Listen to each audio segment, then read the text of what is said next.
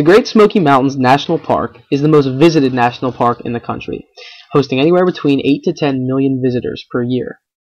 Ridge upon ridge of endless forest straddles the border of North Carolina and Tennessee, making it an accessible destination for tourists nationwide.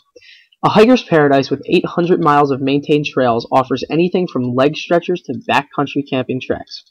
A plethora of history, the park possesses 78 historic structures, including grist mills, churches, schools, barns, and the homes of early settlers, all helping to preserve Southern Appalachian mountain heritage in the park. No matter how time is spent at the Great Smoky Mountains National Park, rest assured it will be time well spent.